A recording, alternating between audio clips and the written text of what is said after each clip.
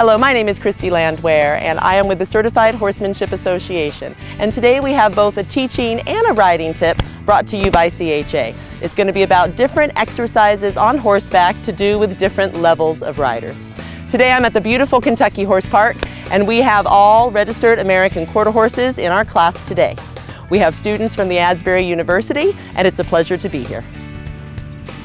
Okay, so right now today we have everyone just starting at the walk, please.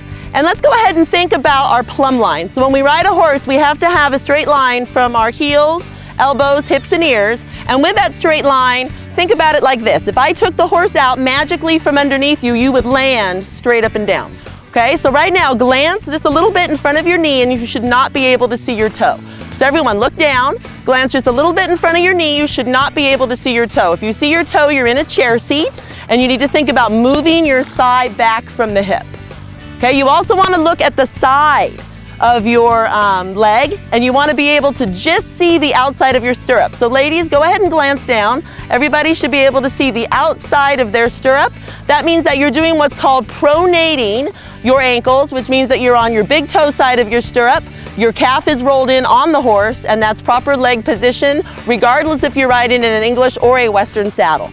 So as we're walking along, the other straight line that I'm looking for, ladies, is going to be direct contact from the horse's bit, up through your reins, and up through your hands. Very nice. And you want a nice following hand as you go.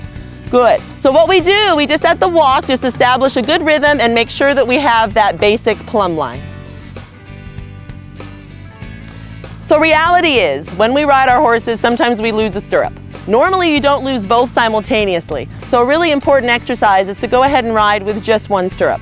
So right now the riders are going to go by on the rail with just one stirrup and we're going to be practicing picking those stirrups up and dropping them without ever looking down or actually physically leaning over and putting our foot in the stirrup, as that can be quite dangerous. So as we come along here, we'll notice with Paige, go ahead and drop your inside stirrup, please. That'll be the stirrup closest to me. Go ahead and take your foot out of the stirrup. And she still wants to have her heel down, she still wants to have her toe slightly up, she still wants to have that bend in her knee, and she actually wants to keep her foot on this side just like it would be if it was on the other side, so that she's even still on both of her seat bones. Paige, if you want to go ahead now and rotate your toe in and pick up your stirrup, and keep working on it until you get that done. Very nice. Sometimes with Western saddles, you'll need to broomstick your stirrups to make sure that that's easy so that the fenders bend properly for the rider to be able to do that exercise. What I'm going to go ahead and have our friend here, Holly, on the Palomino do, go ahead and also drop just your inside stirrup. Good, and I want you to do a leg lift. I want you to physically lift your leg like this, Miss Holly, very nice, and back down, up and back down. This engages the hip. It gets the rider to sit deep on her pockets. Very nice. You can go ahead and stop and pick back up your stirrup. Thank you. This next exercise is up in 2-point at the walk. And Jensen, if you could go ahead and pick up on your outside rein. You want to make sure both of your reins have even direct contact pressure. Very nice. And just kind of close your hip angle. Go ahead and sit a little bit deeper in the saddle. Go ahead and go a little bit closer. Good. And you can go ahead and have hands on the neck. You don't have to hold mane, but you can rest your pinkies on the neck for support.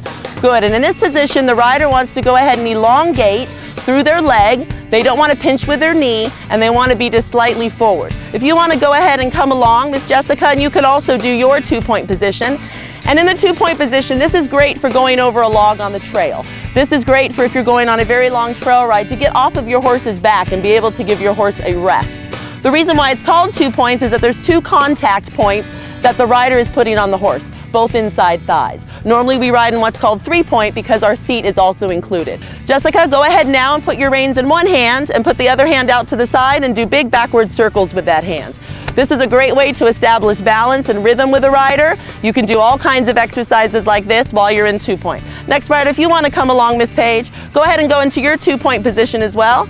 So we just go up just a little bit, and as we're up, we can do all kinds of the different arm exercises. Go ahead and take your hand and put it on top of your helmet, please. So put your reins in one hand, very nice. Now while you're up in 2-point, put it forward for me, just a little bit, very nice. Now you're going to put it back, just like this, with your hand out, very nice, with the palm out. This lifts through the sternum. This actually gets your shoulders back and gets you lifted. Super. Now go ahead and put both hands back on the reins and sit back on the horse very gently and kindly, and get your leg back behind you, please. So now we're going to go ahead and go up to the sitting trot. sometimes called the jog. We need to get this horse a little bit slower though if we were going to do the jog, just a little check release. Go ahead and think about bending, very relaxed down. Your shock absorbers are going to be your hips and they're going to be your ankles. But you still, as you do this, the next rider can come along, you want to make sure that you have still that straight line. So Jensen, as you're riding, go ahead and close your legs and pick up jog. As you're riding, will you please still do me a favor and glance down peripherally and check that your leg is back behind your knee. So you just want to check that. You also can still check to the side and make sure that you can see the outside of your stirrup just a little bit. Think about bringing your lower leg back from the hip and don't ride back on the cantle of your saddle. Try to stay in the middle of your saddle. All right, and now we'll go ahead and still jog, but let's go ahead and do 2-point. All right, Miss Jessica? So up into 2-point we go, reins in one hand. You can hold mane if you need to. If not, you're fine just resting. Good, and while we're up in 2-point, the other hand is in rein, just like you're holding the rein, and we're very balanced right in between there. Very nice. Next rider, Miss Paige, if you want to go ahead and pick up your jog. And what she's going to do now, you can escalate this based on your level of rider. Go ahead and gather up your reins. You can also go into your 2-point at the jog. And while she's up, go ahead and put your reins in one hand. And she can do big backward circles with her arms. Always backwards. This keeps the chest open, keeps the sternum lifted. Do not go forwards with your arms. Very nice. Go ahead and put your hands back on the reins. The posting trot is a position that we want to do regardless of what saddle we're in. It's very important to be able to get up and off the horse's back and let the horse move freely under us, unless obviously we're doing Western show riding. Here you can see Paige is going up and down with the outside leg going forward. That's called being on the correct side diagonal, and it's based on the bend, not necessarily just the wall. It's the outside shoulder that's going forward first based on bend. Now we're going to have Jessica come around, and what she's going to demonstrate is she's going to demonstrate posting and changing our diagonal every 3 strides. So she's going to go ahead and post 3 and sit 1, and I will call it out so you can kind of see what that looks like. So Jessica, as you're posting, we're going to sit every 3rd, all right? So we're going to go 1, 2, 3, sit, sit, 1, 2, 3, sit, sit, 1, 2, 3, sit, sit, 1, 2, 3, sit, sit. Very nice. So you can do that with every 2 strides, every 5 strides, every other stride. Up, sit, sit, or you can make it harder for your rider and do the actual change of the diagonal in midair instead of actually sitting. And that's another way to challenge your riders, all depending on what level they're at in their skills.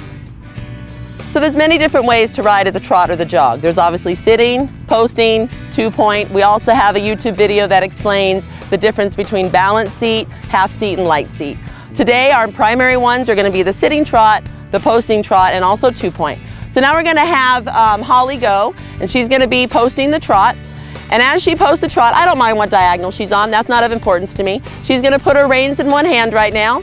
She's going to take the other hand and she's going to lift it straight up in the air. Now she's going to put it on her helmet. Now she's going to put it out to the side and do the big backward circles. That's almost like when you pat your head and rub your stomach simultaneously. Sometimes that can be very challenging for someone who's learning how to pose to do the arm exercises, and again, it ups the ante. All of these exercises that we're doing today can also be done on the lunge line. Sometimes it's a great idea, if you're not in the group environment, to have a private lesson and have the rider experience doing some of these exercises with absolutely no reins at all. That's another wonderful way to get this done. So when your riders are starting to be able to do more at the canter and the lope and can actually start incorporating exercises, you can do a variety of them. Here we're going to take Jessica to the test and do a variety of them all at once. So Jessica, go ahead and establish a circle. And I want you to go ahead and drop your inside leg. And then go ahead and once you get him back on the rail, put your reins in one hand. Go ahead and put your hand up in the air. Keep establishing forward motion. Hand on top of your helmet. Hand out to the side with big backward circles. Good, and then finally in between your shoulder blades with your palm out. Very nice. And go ahead and come back down to walk. And please praise Diesel. And that was both a riding and an instructing tip brought to you by the Certified Horsemanship Association.